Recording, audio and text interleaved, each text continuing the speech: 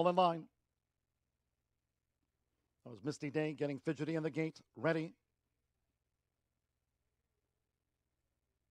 They're off, and Charming Lady was slow to go. The favorite Ghost Zapper filly drops back to last. Sharp start for Misty Day. Misty Day's come out bunting for Eddie Martin Jr. to just lead. Legal Limit and True Fend is near the speed. Luminaire in the red silks. Charming Day looks to gain ground toward the inside for James Graham. Charming Day held up in a pocket right there between horses. Ready for my close-up. Close-knit field here. Ready for my close-up is held up behind fillies. Maddox is posted wide, and Malibu Marley trails. The maiden fillies sprint the opening quarter in 22.60 seconds. They roll to 3 furlongs from home, aiming for a 17-1 leader. Misty Day, Legal Limit right there is True Friend. Now strides up in the 3 path with a bold stroke. True Friend and Ricardo Santana Jr. to take on Misty Day and Legal Limit right there at the quarter pole. Ready for my close-up, straightens away in the 4 path. Luminaire on the far outside. Charming Day now looking for an avenue, and here she comes. Charming Day is let loose. Malibu Marley and Maddox, the one outpaced. Charming Day comes to take on now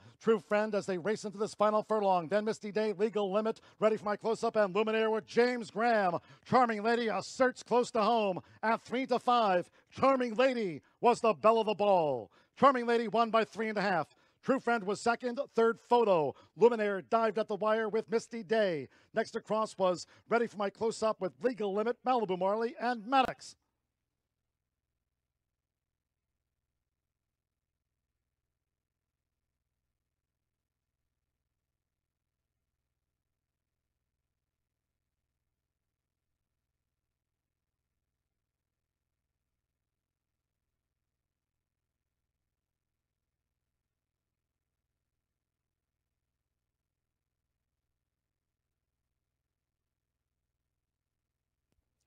In 110.81.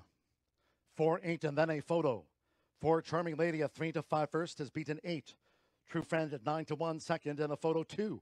Misty Day 17-1 held show. 6 Luminaire 5-1 fourth. A double on the card for James Graham here for Tom Amos. And BCWT Limited Barbara Weber. She broke last, did Charming Lady.